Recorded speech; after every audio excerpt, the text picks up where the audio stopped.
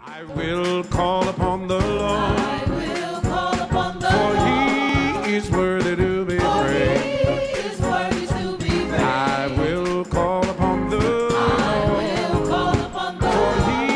he is worthy to be For he praised. is worthy to be praised. I will call upon the Lord. I will call upon the For Lord. he is worthy to be For praised. he is worthy to be praised. So shall I be saved from my the Lord The reign. Lord reign. Blessed And blessed be the rock, and and let let the God of my salvation be exalted. the Lord reign. The Lord reign. And blessed be the rock, and let the God of my salvation be exalted. I will call upon the Lord. I will call upon the Lord. He is worthy to be praised. He is worthy to be praised. I will call upon the I will call upon the Lord. For he worthy to be praised. He is worthy to be praised. I will call upon the I Lord. will call upon the For Lord. he is worthy to be For praised. he is worthy to be praised. Well, I Be saved from my hold hand. and Lord reign. and bless And it blessed be the rock, and and let let the the God God of my salvation be exalted. Lord reign. The Lord reign. Bless And it. blessed be the rock, And and let let the the God of my salvation be The exalted. Lord reign. The Lord reign. Blessed And be. blessed be the rock, And and let let the the God of my salvation Hallelujah. be exalted. The Lord reign. Yeah. And blessed be the rock, And and let let the the God of my salvation Come on. be exalted. Let's just go to church. Hold on up. Bless it. Blessed be the rock, Hallelujah. blessed be the rock Of my salvation. Hold on up. Blessed be the rock. Blessed be the rock, Blessed be the rock blessed be the rock of my salvation. Hold on up. Yeah. Blessed be the rock, Let the blessing blessed be the rock of my salvation. Hold on up. Yeah. Blessed be the rock, Blessed be the rock. blessed be the rock, Blessed be the rock. blessed be the rock, Blessed be the rock. blessed be the rock, I'm blessing the rock. blessed be the rock, Blessed be the rock. blessed be the rock, He's worthy. blessed be the rock, Blessed be the rock. blessed be the rock, Blessed be the rock. blessed be the rock, Blessed be the rock. blessed be the rock. Jesus is. Jesus is the rock, Jesus is the rock. Jesus is the rock, Jesus is the rock. Jesus is the rock, Jesus is the rock. Jesus is the I rock, want you to know. Jesus is the rock, Jesus is the rock. Jesus is the rock, Jesus is the rock. Jesus is the rock, Jesus is the rock. Jesus is And the I'm rock, living in the rock. living in the I'm rock, living in the rock. living in the rock, I'm living in the rock. living in the rock, Rock of ages. living in the rock, Cleft from me. living in the rock, Let me hide in the rock, myself in thee. living in the rock, Oh Lord, living in the I'm rock, living in the rock. living in the rock, I have protection in the rock, because I'm living in the rock. in the rock. Blessed be the rock. Blessed be the rock, Blessed be the rock. blessed be the rock, Blessed be the rock. blessed be the rock, Oh, and his covenant blessed be the rock, and his blood blessed be the rock, protect me in blessed be the rock, the whelming flood. blessed be the rock, When all around blessed be the rock, my soul gives way, be the rock, he then becomes my hope and stay. be the rock, Blessed be the rock. blessed be the rock, Open your mouth and blessed be the rock, Lord bless him. blessed be the rock, Blessed be the rock. be the rock, Blessed be the rock. be the rock, Blessed be the rock. blessed be the rock, Blessed be the rock. be the rock, Blessed be the rock. be the rock, Hosanna. blessed be the rock, Blessed be the rock blessed be the rock of my salvation. blessed be the rock, Blessed be the rock of my salvation.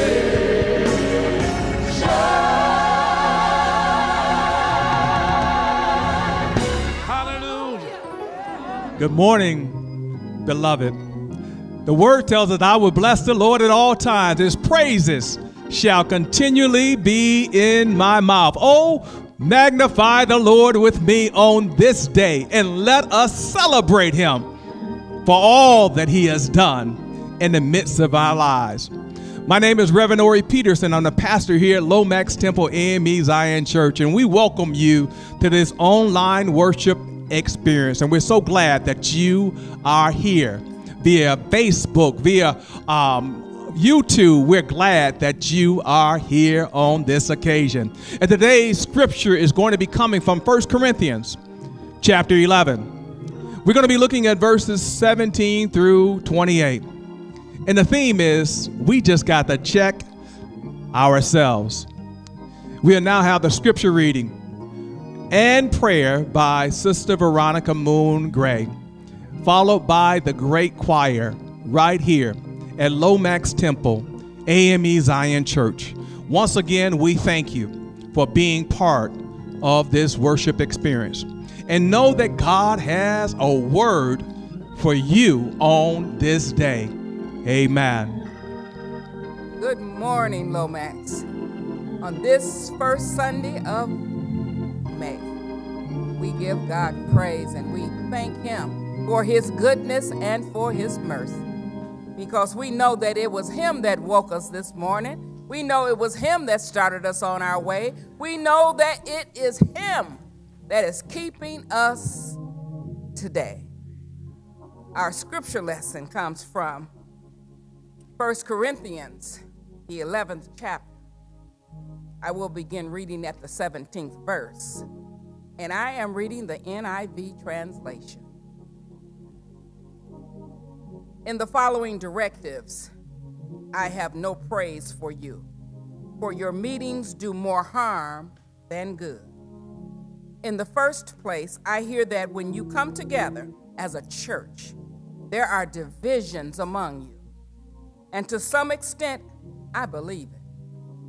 No doubt there have to be differences among you to show which of you have God's approval. So then, when you come together, it is not the Lord's Supper you eat. For when you are eating, some of you go ahead with your own private suppers. As a result, one person remains hungry and another gets drunk. Don't you have homes to eat and drink in? Or do you despise the church of God by humiliating those who have nothing? What shall I say to you? Shall I praise you? Certainly not in this matter. For I received from the Lord what I also passed on to you. The Lord Jesus, on the night he was betrayed, took bread, and when he had given thanks, he broke it and said, "This is my body, which is for you. Do this in remembrance of me." In the same way, after supper, he took the cup, saying, "This cup is the new covenant in my blood. Do this whenever you drink it in remembrance of me. For whenever you eat this bread and drink this cup, you proclaim the Lord's death until he comes. So then, whoever eats the bread or drinks the cup of the Lord in an unworthy manner will be guilty of sinning against the body and blood of the Lord. Everyone ought to examine themselves before they eat of the bread and drink from the cup. Oh, we give thanks to God as we examine ourselves, as we look within today. Let us pray. Most kind and gracious Lord, we come before you today thanking you, Lord, once again for the privilege, Lord, to come before your throne of grace. Because Jesus rent the veil, he has given us direct access to you. We come, Lord God, looking within ourselves to see, Lord God, where we need to make changes. We are looking within ourselves, Lord God, because we do not want to take this communion, this Lord's Supper, unworthily. Lord God, we don't want to be divided, but we want to be in harmony with one another. We want to be with one accord with one another. We want to be strong and together. So, Father, today we come. Lord, we are focusing on you because you said as often as we do this, to do it in remembrance of you. So we take the cup and we take the bread and we give thanks, remembering the sacrifice that you made for each one of us. Lord God, we go forward in praise, in glory, and in honor today. This is our prayer in Jesus' name. Amen. Thank God and amen.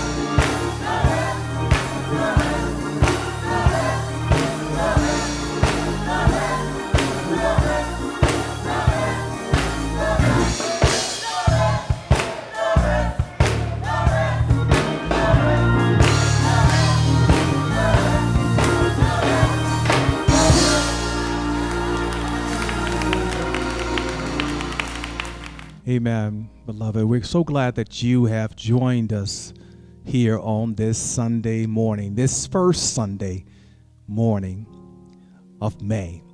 We're glad that you are a part of this service. And beloved, just a reminder, we're going to be doing communion today at 1 p.m. right outside in our parking lot. So please join us at that time.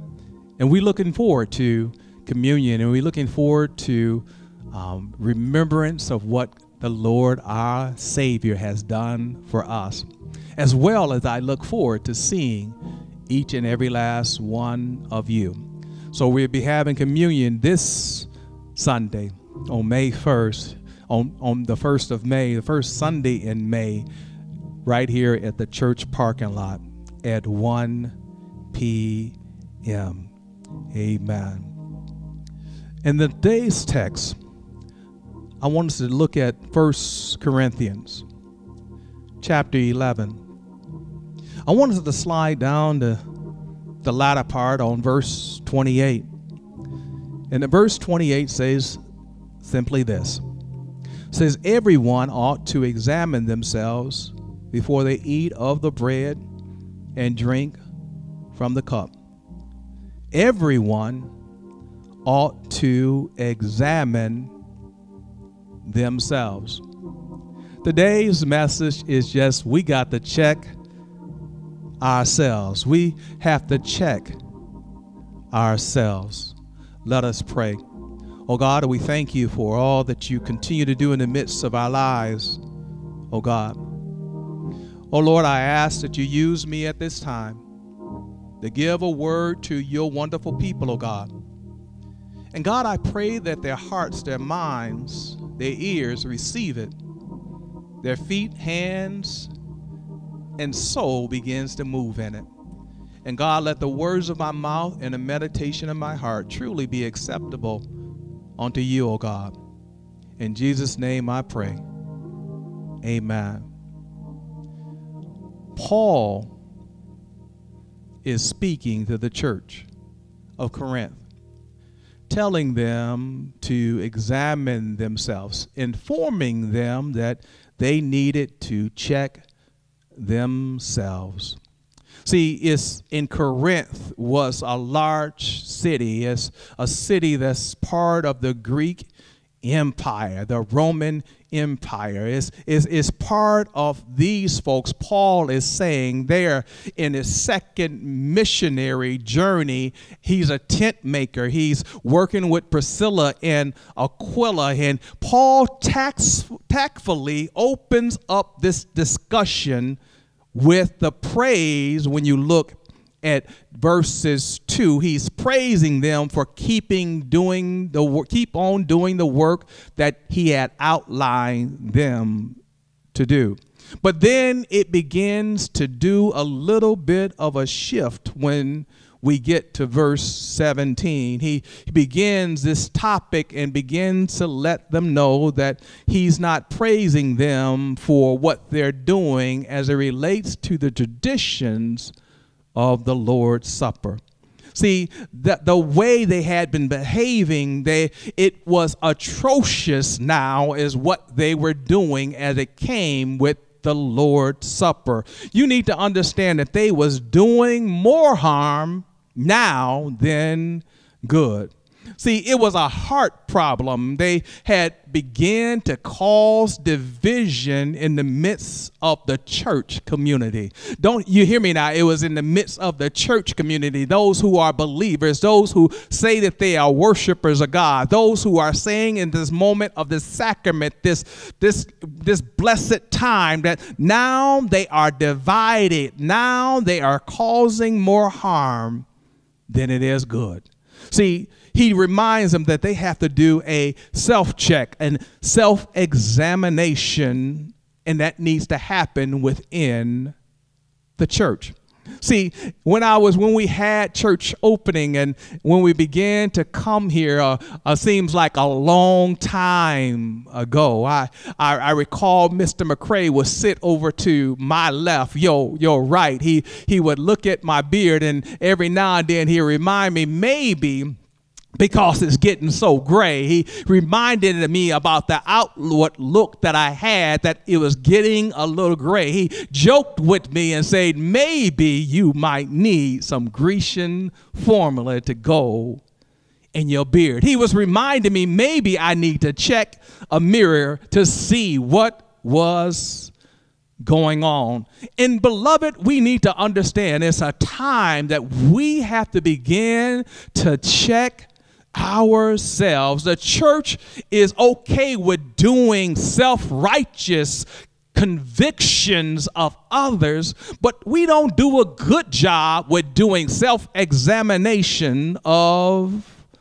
ourselves. See, we consider and we can look at all the wrong other folks are doing, but when it comes to looking in the mirror at ourselves and doing a self-examination, we have a problem with doing a self-check in that area.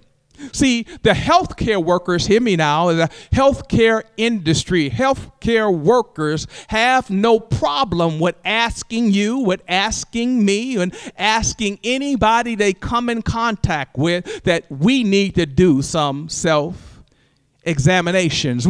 At times, I remember going to my doctor and he explaining to me about the self-check that I needed to do, and understanding there's a belly fat self-check, that if your waistline is more than 37 inches around, that means he was talking to me at that moment, at that time, that I'm at risk of heart disease, I'm at risk of some cancers, I'm at risk of sleep apnea, I'm at risk of diabetes, I'm at risk of high blood pressure. He was explaining to me I have to do some self-checks about what my waistline looks like. Don't you know that there's some self-checks that we can do because of our Fitbits, because of our smartwatches? We can self-check our heart rate, our resting heart rate, and begin to examine it and see if it's over 80 beats per minute. Then that may mean, if that means we're resting at that point, and if it's over 80 beats per minute, that means we might have some potentials of cardiac vascular problems, that we might need to notify the doctor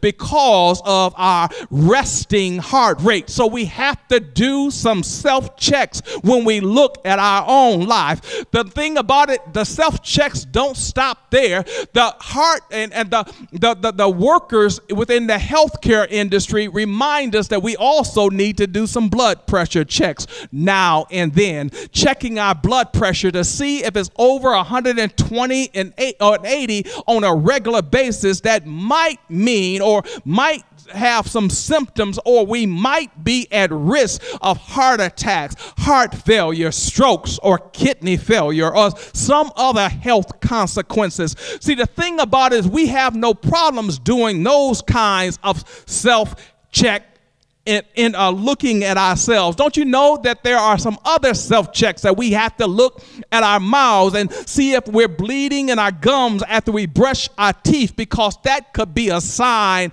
of some issues going on. Don't you know that we should look in the mirror every now and then, quite often, to see if there's some moles that are growing and getting bigger than what we thought it was last year, because these blemishes, these freckles, these moles can indicate possibly skin cancer.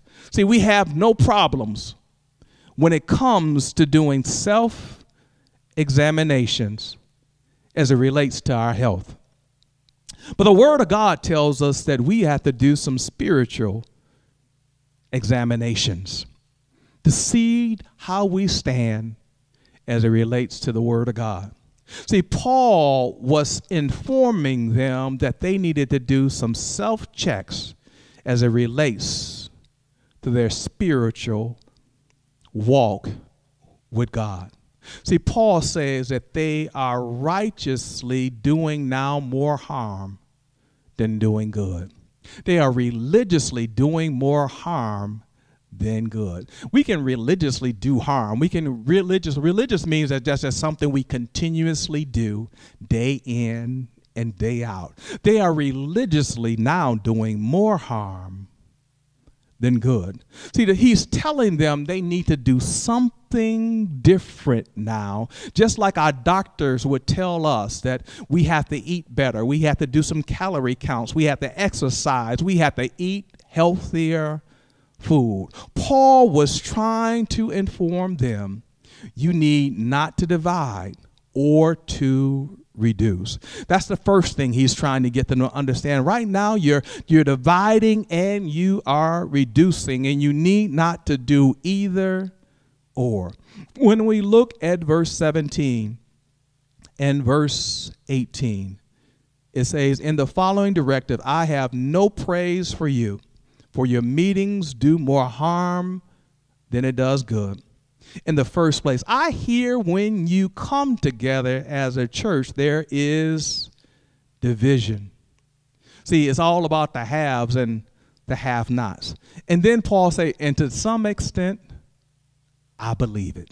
See, Paul was writing them and letting them know because of some things he had heard and some things he had noticed and some things he had read.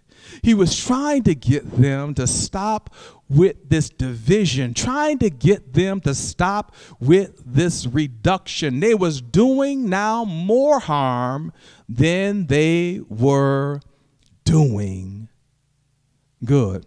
And you need to understand that you can get to a bad place. We can get to a bad place. The Corinthians got to a bad place with the choices that they was making. Now that they're dividing people versus on bringing people together. They are reducing people. That means they're running folks away from the church versus on bringing folks closer to God. See, this happens when we get sidetracked. This happens when we get sidetracked with living with sin. This happens when we overlook or discount sin. This happens when we say, you know what, it ain't that bad in the first place. But Paul was trying to get them to understand that true wisdom, when you look at chapter 2, Paul in 1 Corinthians in chapter 2, Paul is saying, guess what, this is a story leading up to chapter 11. He's trying to get them to understand when he writes in chapter 2, he tells them that there's true wisdom and spirituality truly comes from God. But they thought that true wisdom came from scholarly learning versus higher knowledge that comes truly from God. He's trying to get them to understand there's nothing wrong with having scholarly knowledge. It's nothing wrong with going to school to get your associate's degree, to get your bachelor's degree, to get your master's degree, to get your doctorate degree. It's nothing wrong with that because that helps you, that improves you, that helps to develop the skill that you're trying to learn in. But don't get it wrong. Don't get it twisted. Don't think that that knowledge is outweighing the knowledge and wisdom that comes from God. See, Paul was trying to get them to understand that in chapter 2, but yet they kept leaning on their own understanding. And the word tells us we need to lean not to our own understanding, but in all thy ways, we got to give it unto God. In chapter 3, Paul is informing them to apply godly principles when it comes to doing God's work. We got to apply godly principles when it comes to doing God's work. Understanding that work is not the thing that saves us. We're not working to be saved. That's not what I'm saying. But we can do godly kind of work because we need to understand that faith without works is dead. We're not working to be saved, but we're working because we're so thankful that we are saved. See, Paul was giving them instructions on how they ought to do godly work in chapter 5. And then in chapter 6, when we look at this, see, Paul is trying to get them to somewhere because before we can get to communion, there's some things we need to be walking in, talking in, and doing. You wonder why I'm going through these chapters? Because the thing about it, we try to rush to communion so fast that we don't know what God desires for us to do. See, chapter 6, Paul is telling me we need to glorify God. We need to glorify God with our bodies. See, we can't be doing all kinds of things. And he was dealing with them and letting them know that they was dealing with sexual immorality. He was letting them know that the body is a temple. He was letting them know that what they're doing with their body is causing hurt and harm to God. See, even now when we look at our society, we begin to consider and think about and hearing all these things, what people are doing sexually and all the multiple individuals that they are having in their life, dealing with sexual immorality. In chapter 7, Paul tells them, guess what, this thing called what we just talked about with sex and how important it is as it relates to marriage versus living in sexual morality. In chapter 8, he tells them that they begin to tear down arrogance and build up with love. He's trying to get them to understand just that. He say, you when you're arrogant, you tear people down versus love building them all up. In chapter 9, he says, do not do things that will cause your brother or sister to fall if they're weak. See, it was all about our actions. It was all about our motives. Paul is trying to get them to examine themselves as it relates to communion. See, knowing that we have to examine ourselves, knowing that we need to begin to do a change, a shift in our lives, knowing that God truly does have the right plan, the best plan for us, but we have to examine ourselves. We need to have a desire to have a change and to move in the direction that God has called us to walk in. See, there are some people who have been in church 5, 10, 20, 30, 40 plus years. And my daughter and I was talking about this earlier, saying they are still in the same grade. See, sometimes we have to realize, are we growing, maturing in the faith of God? Or are we okay with staying in the same grade? See, you would say something was wrong with me if I started pre-kindergarten at the age of 4 or 5, and now I'm 50 plus and I'm still in pre-kindergarten. You would say something must be wrong with him. Either he don't want to learn, he's not trying to learn, or he doesn't care about learning. See, Paul was trying to get them to understand that they have to check themselves. Y'all hear me? Amen's pew, amen. TV up here, amen. The stand, amen, the candles. I'm talking to myself. I understand that y'all may not get this, but there's some changes that we have to make. God is trying to get you and I to begin to recognize there's some stuff we need to begin to change in the midst of our life. Quit thinking that we're okay. Quit thinking that we're all right. But we have to begin to examine ourselves, check ourselves to line up to what God is asking us to walk in. See, every first Sunday while we was right here at the church, there were some things that we would read before we take communion. And I think sometimes we read them so fast just to get through church service and wonder how much more time we have left before we take communion and we go home. See, but God wants us even then to begin to examine, to look at ourselves. And that was what communion was all about. Every first Sunday we would say, Almighty God, Father of our Lord Jesus Christ, maker of all things, judge of all. We acknowledge and bewail our manifold sins, our wickedness, from which we from time to time must grievously have committed by thought, word, and deed against thy divine majesty, provoking most justly thy wrath and indignation against you. We do earnestly repent and are heartily sorry for these our misdoing. The remembrance of them just to remind ourselves of them is grievous unto us. Have mercy on us, O Lord. Have mercy on us, Father.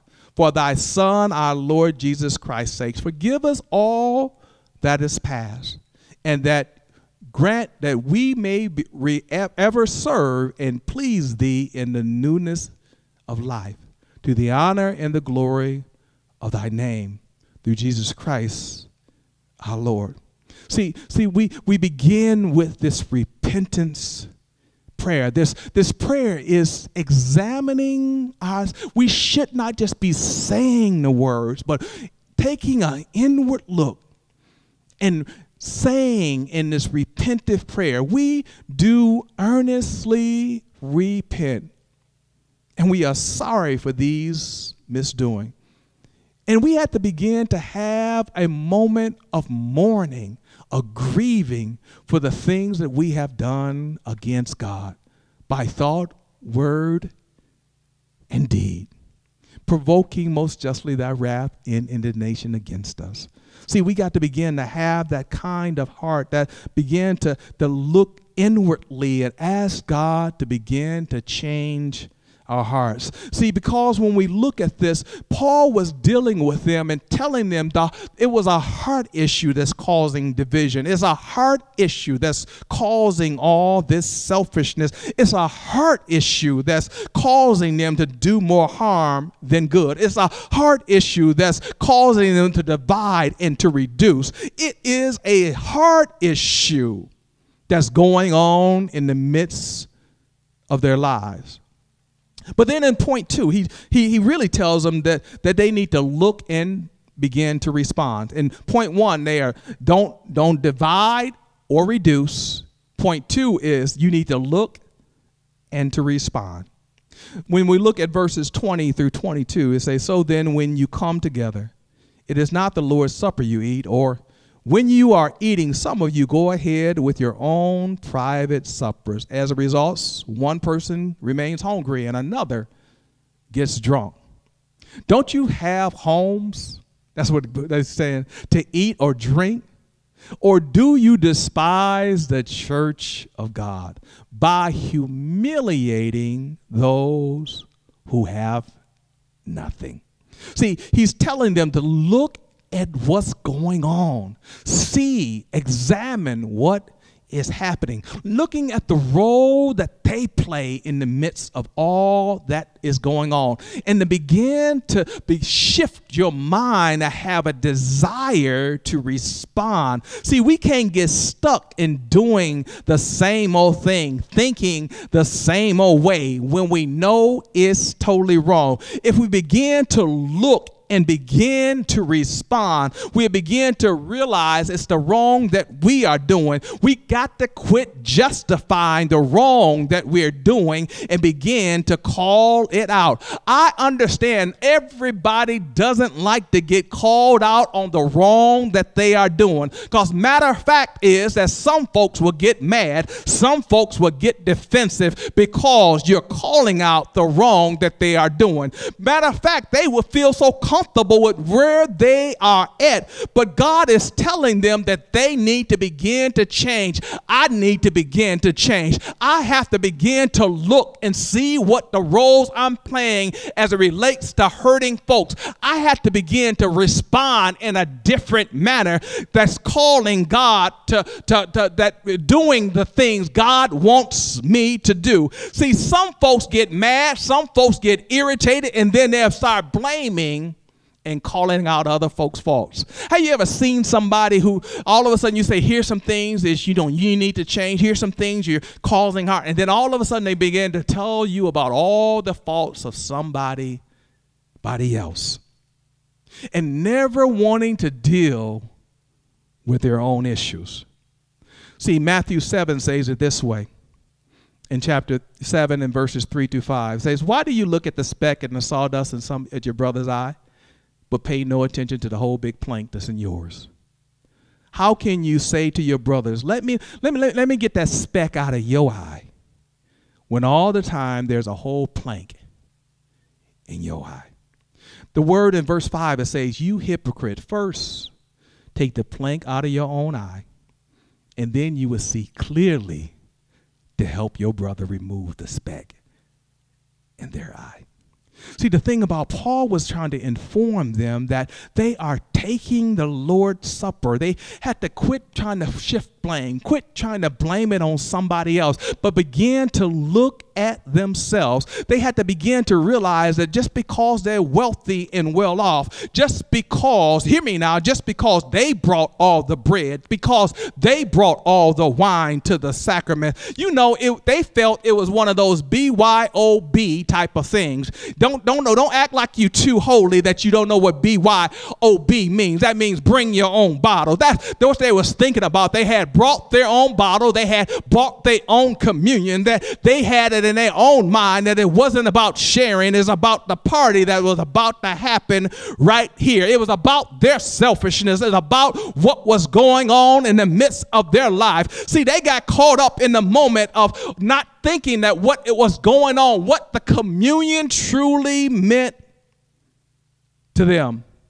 See, Paul was trying to tell them that it was the night that Jesus was betrayed. He took bread and he broke it and he gave to his disciples.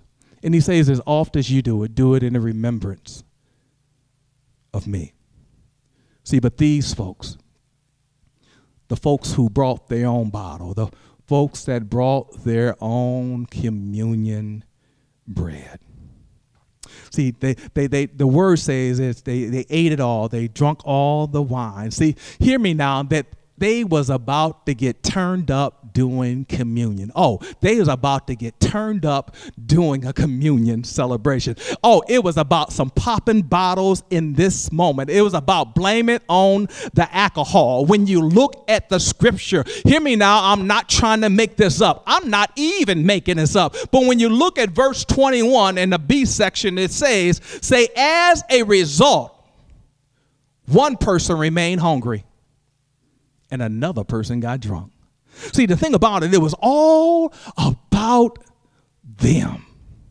It's all about their crew. It's all about those who was with them that was part of this party. And God was warning them to not be selfish. Now, here's the thing is, truth be told, we all can be a little selfish. Now, so we can't beat you all up or beat myself up, because truth be told, we all have moments of being selfish. There's moments we want to have it done our way because we feel our way is the right way.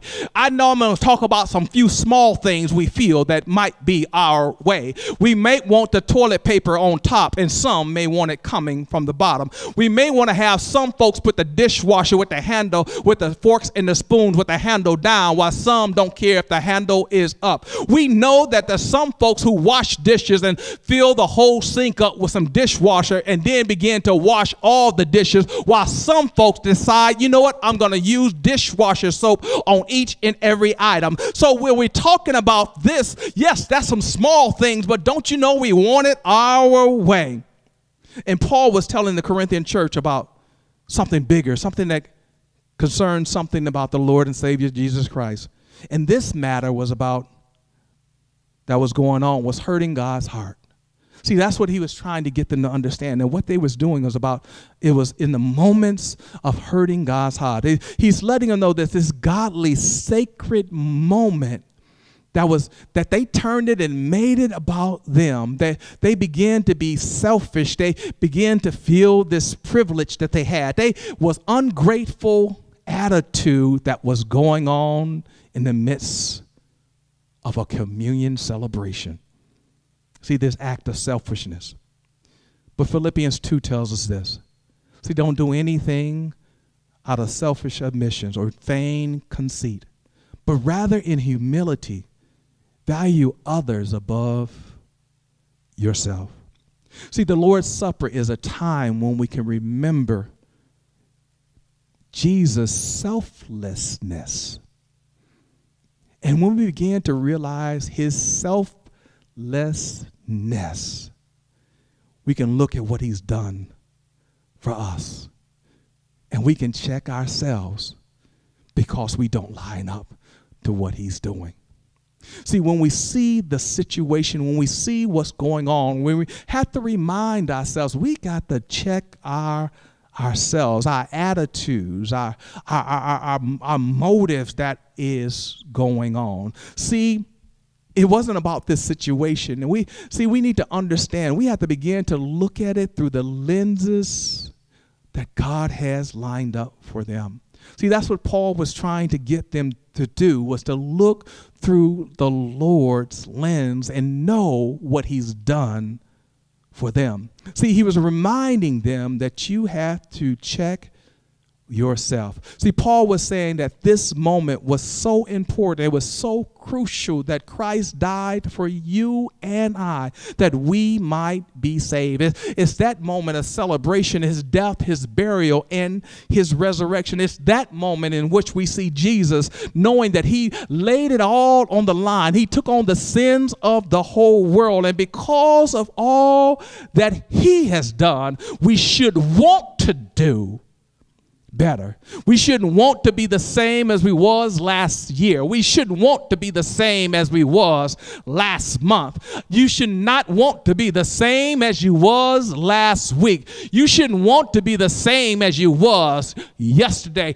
Matter of fact, you shouldn't want to be the same as you was when you woke up this morning. So Paul was trying to let them know that you need to not divide or to reduce. He was letting them know that you need to look and you need to respond. He was letting them know that here's the good news. You can ask and you can receive. He was giving them some good news. Oh, he understood. He knew where they was at. He knew what was going on. But you need to know that there's some good news in the midst of what's happening in the midst of our lives. Oh, we can look at our wrong. We can look at how far left we have gone. But don't you know that there's some good news that we can ask and we shall receive?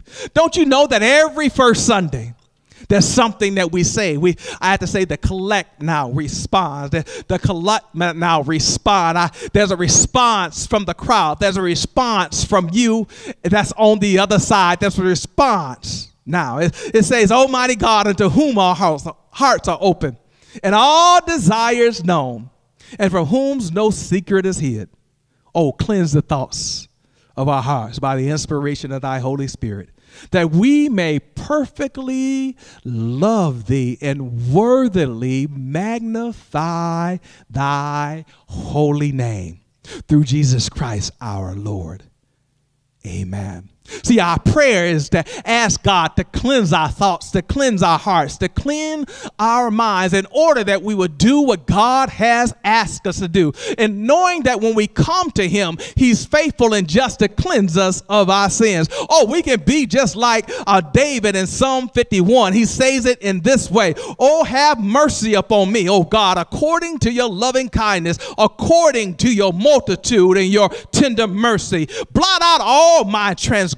Wash me thoroughly from my iniquities and cleanse me from my sins. See, and then there's some more. He says, for I will acknowledge my transgressions, and my sins is always before me. Against you, O God, and you only I have sinned and done these evil things in your sight, that you have found to be just when you speak and blameless when you judge. Behold, I was brought forth in iniquities, and in sins my mother conceived me. Behold, you desires yet, O God, truth in the inward parts, and the hidden parts you will make me to know wisdom. So purge me with hyssop, and I shall be cleansed. Wash me, and I shall be whiter than snow. Make me hear joy and gladness in thy bones. You have broken my rejoice. Hide your face not from my sins, but blot out all my iniquities, O God.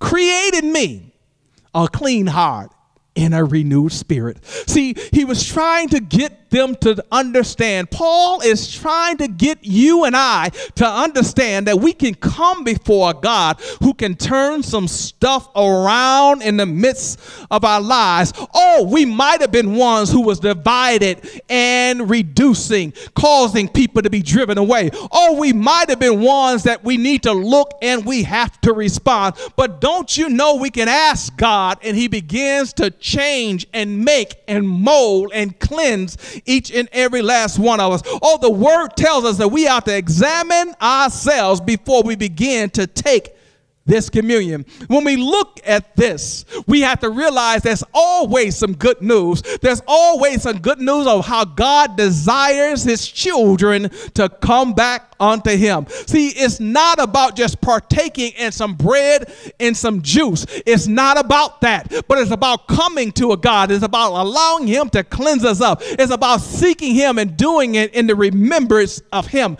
Or we can come to him and tell him if we confess our sins, he's faithful to forgive us of our sins and to cleanse us of all unrighteousness. So we have to examine ourselves. Lamentation says, let us examine ourselves and test them, and let us return to the Lord. Psalms 119 says, and 59 says this, I have considered my ways, and I have turned my steps to your status. I will hasten and not delay to obey your commandments. Romans 12:2 says, we can't be transformed or conformed no longer to the patterns of this world, but we had to be transformed by the renewing of our mind. See, that's the thing about it. We got to give ourselves back unto God. See, when we give ourselves back unto God, when we ask of him, and he's one who will hear our response. And also, as are we repenting, he also forgives us of our sins. See, he looks beyond our faults, our issues, and meets us right where our needs is. God loves us through it all, and he never, ever gives up on us. See, God, I just stopped by here to tell you this morning right here, to remind you that we have to look towards God, because he's the one that can turn our situation around. He's the one, he's faithful and just to forgive us of our sins. Beloved, that doesn't mean when we look at it that he forgives us of our sin and it's all okay. It does not mean that God's standards have dropped, because his standards is still yet holiness, because he tells us to be holy for thou art holy. But when you look at that, you have to say, I don't know how I can hold up to the standards that God has placed in my head, that God has placed in his word. But don't you know, when you look at his word, even though he has this standard, don't you know he's one who can help you through the midst that you find yourself at? Oh, the word tells us that when we are weak, we are now made strong in him. Oh, we can trust in the Lord when we're weak, because he can turn some things around. Oh, we can trust in the Lord because the Lord is my strength and my shield. Oh, my heart trusts in him, and I know that he's able to help me through it all. So therefore, I will always rejoice. Therefore, I will always sing a song of praise unto him. I will sing, I will bless the Lord at all times. His praises shall continually be in my mouth. Oh, when I trust in the Lord, oh, I know he's my keeper. When I trust in the Lord, no matter what slippery slope I found myself in, I know that because he's with me, I can call out into his word, and it says in his word, now unto him who can keep me from stumbling and present me faultless, even though I find myself on a slippery slope, wanting to do wrong because it's right there in front of me. But don't you know, the word tells me that he helped to keep me from stumbling. Oh, the word reminds me, even in the midst of what I'm experiencing, in the midst of my pulling and the sin that's happening in my heart, God says, I give you an exit sign in order that you may be escaping from what you're seeing. See, the Lord wants to carry you from your mistakes to living a miraculous life. Oh, God wants to carry you and to guide you from foolish living to walking in favor. Oh, God wants to do some miraculous things in the midst of your life, but you got to begin to turn to him. You got to begin to ask God that I need you to do a change in the midst of my life, because without you, I can do nothing. The Lord wants to entrust you with living a life that brings you from broke to being a blessing in the midst of your life. But you got to put your hands, you got to put your trust in God, because most importantly, what God wants to do in the midst of your life is turn you from a sinner to a saved and forgiven. Don't you know he wants to do a great and miraculous thing in your life? But you got to check yourself. You got to respond unto him. He's just waiting on you to do something. He's waiting on you to open your mouth, to confess your sins, and to move closer unto him. Oh, he's been waiting throughout the years. He's been waiting throughout the pandemic. He's been waiting on you to respond. Don't you know all you got to do is move on to him? Quit staying in your mess. Quit living in your mess, but begin to make a move towards God. Don't you know that he's one who will never leave you, nor shall he forsake you? Oh, he's one who continues to call on your name. Oh, he's one who knocks at the door, and he's waiting on you to open it up. And when you open it, don't you know that the word tells us that he will be with you and you will be with him? Oh, the word tells us that there's no way to the Father except through the Son, for he is life. He is that gives you all that more that you can hold and have an abundantly life. Oh, God wants to do something great in the midst of your life. Oh, he knows you face adversities. He knows you facing some struggles. But don't you know God can part any Red Sea that you find yourself in? Don't you know that God can knock down any wall that you're struggling with? Don't you know God can destroy any giant in your life? Oh, he's that kind of God. But he's always been waiting on you. It doesn't matter what your age is. If you're 10 years old, 20 years old, 30 years old, 50 years old, 70 years old, 80 years old, 90 years old, 100 years old. And if you haven't given your life to Christ, he's been calling you for a long time. And this is a great time to say, Lord, I'm tired. This is a great time to say, God, I'm sorry. And Lord, I ask that you begin to do a new work in me. Oh, I confess my sin. That's what the word tells you to say, that, Lord, I know that you're my Savior. You're the only one who could save me. You're the only one who can bring me from where I'm at to a place you desire for me to go. Don't you know he's trying to get you from a place to where you're at right now, at moment, to where he wants you to go? But he's been waiting on you to confess. He's been waiting on you to rededicate your life.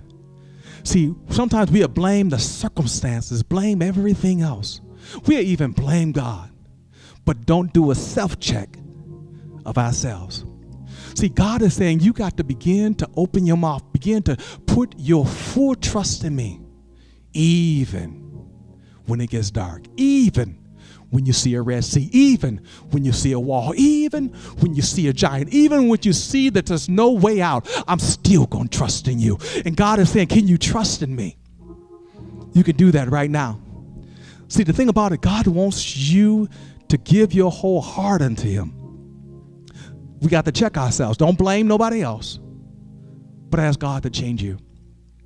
And if this is you, I want you to put your comments right in the chat right now. Amen. And because we want to pray for you. We want to pray with you. And here's the other thing. God wants you to grow in his word. He don't want you just to give your life and stay right where you're at, but he wants to move you to where he wants you to go. And the only way we do that, by coming to Sunday school, Bible study, and continuously coming and hearing the word. Because the way we can contact people and people can reach out to you and pray with you and pray for you through the midst of where you find your at now moment. And that's what we want for you. And that's what God desires for you. We thank God for his word. And let me pray for those who are struggling right now, who find themselves on the fence right now, who finds themselves in this moment of unsurety, and finds himself in the moment of I just don't know I can make it through. God is calling me to pray for you right now. Let us pray. Oh God, you know the ones who are watching at this moment, oh God. Lord, you know their circumstance. You know, oh God, the Red Sea that they're facing. You know the giant that tried to jump in and face them right now. You know the darkness that they feel that they may be in the midst of, oh God, or at this very moment. But God, help them to make a decision for you. And God, right now we pray and lift up their certain circumstances and their situations, oh God. And God, we thank you in advance for what you're doing for them right now. We praise you, oh God. We glorify you for healing. We praise you, oh God. We glorify you for the change that you're making in the midst of people's lives right now. We praise you, oh God, in the midst of some have lost loved ones, but God, you are right there right now at this moment and comfort them and giving them peace. God, we praise you and thank you for all that you are doing in the midst of their lives right now. We thank you. We praise you, oh God, that you're making a way out of no way, oh God. We thank you, oh God, right now that you're blessing children and grandchildren and bringing them back unto the fold. We thank you, God, for those we find in our families who are in prison right now. God, we pray, we lift them up to you at this moment, oh God, that you would cover them, keep them, oh God, and help them their minds that be turned back unto you, oh God. Oh God, we thank you for all that you're doing.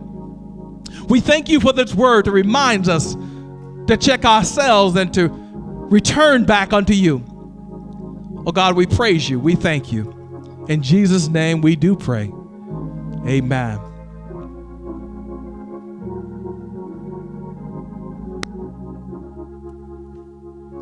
We at Lomax, we appreciate your faithful giving. And beloved, I encourage you to continue to sow a seed right into this ministry because we are about doing the work of God. We thank you for all that you continue to do. How you bless, the things that you give, because we bless the pantry as we giving out food. We bless the prison ministry as we reaching out to individuals, and we bless those right here in our community as well as in our church. So we encourage you to sow a seed in this ministry because it's all about help us doing the work of ministry right here at Lomax Temple, AME Zion Church. And you can give by the following means: by Zelle, Givelify, Cash App, PayPal, and of course you can always mail your checks right here to 17441 DeQuinter Street, Detroit, Michigan 48212. And if you have any questions, please do not hesitate to give us a call at 313-893-1463. Not just calling about the offering, but calling also for prayer and requests that you may have in the midst of your life. And as we leave this sermon, leaving this worship experience, sometimes we'll leave a little too fast. And you need to understand the benediction is about a blessing for you until we come back again. Every day we have, God has been good to us. And no, we have to do some self-examination. We have to check ourselves and that we fall in line with the Word of God, that we may fall in line with the Word of God. And as we leave here, may the peace of God that passes all understanding, keep your hearts and your mind centered on Jesus Christ now and forevermore. And let the people of God say, Amen, amen, and amen.